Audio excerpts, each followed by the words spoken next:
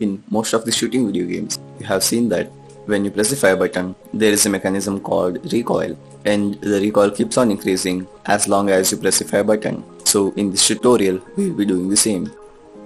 If you have watched my previous tutorial on how to make bullets, then you can continue with this. Else I suggest you to watch that first, just to understand the setup. So before we start with the recoil, I will tell you the concept of recoil. So in the real world, if you think of a recoil, then our gun doesn't rotate in the recoil, but rather our gun stays at the same point. The thing which moves is our arm. So the recoil effect or the point of rotation is done by our arm, or you can say it as shoulder. So in our case, our arm is the head node, which rotates our gun from a fixed point. So even our camera is a child of head, so if you rotate the head node, our camera even rotates. So considering the head as a shoulder point of rotation, it's an excellent choice. So to start with the recoil, we'll first go to our gun scene and in the gun script. At the beginning, we will make a reference for our head node. So we will write onReady var head equals to $sign and the head path. So if you have watched my bullet video, then you will be knowing how to create the reference for the node which is not in our present scene. If you haven't watched my bullet tutorial, then go ahead and watch now. So for the quick explanation, go to your main scene and you can see our current script is attached here. So we will get the handgun node and again we will get the head node. So to get a parent of any node, we will use double dot with /, and to get the twice parent, again we are using double dot with /. So after getting the reference of our head node, we will create a variable called upRecoil and set it to 0. Next, create a variable called fire and set it to false.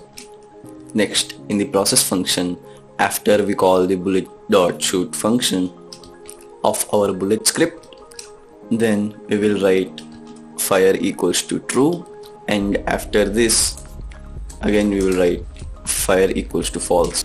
This I will explain in the next lines, but if you don't understand this code, then go ahead and watch my bullet tutorial so that you will understand the basic of this tutorial. So next, write if fire is true, then we want to make the random horizontal and vertical movement of our gun so it's look like a recoil. So to make the horizontal recoil, write variable side recoil equals to rand range -5 to 5. This means we will get the random number from -5 to 5, which we will implement on our side recoil. So next, for the vertical recoil, we will get a random number from 1.2 to 1.5 and store it in recoil. So next, our up recoil keeps on increasing when we press the fire button, but not our side recoil. So to increase the up recoil, we will write up recoil equals to up recoil plus our recoil. So we want to increase the up recoil with the time, so we will just multiply it with delta. So once we get the recoil points, we will implement it on our head node. So to rotate the head node, we will write head.rotation.x equals to lub. The lub function just changes the first parameter with the second parameter with the speed we provided. So in our case, the first parameter is the current position of our head and the second parameter is our recoil amount plus the degree to which our head has rotated, and this we will convert it to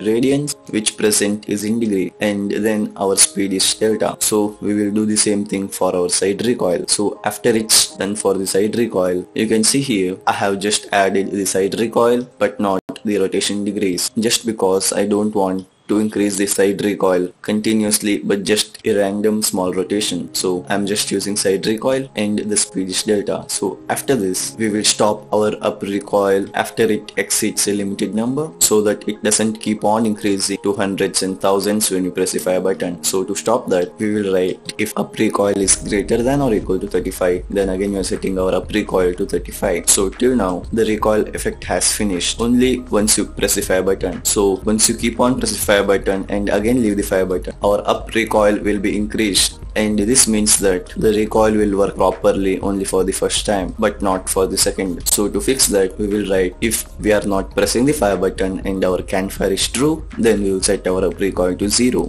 which means we are telling Godot that not to increase our up recoil when the fire button is not pressed. So if you run the scene now, you can see when you press the fire button, the recoil effect is happening.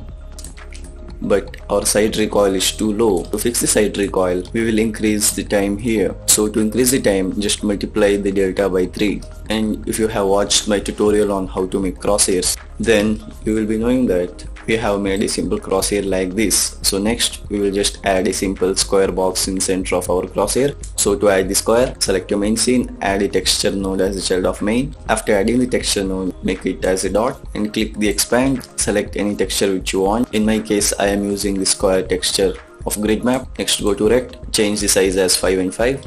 Next select the layout, click on center.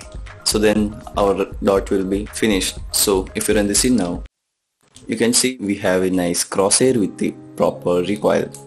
So if you want to increase the recoil effect, as in my case it's too low, just change the recoil here to a higher number such as 3 and 5 or which suits on your gun. So next if you run the scene now, you can see we have a proper recoil with a simple crosshair.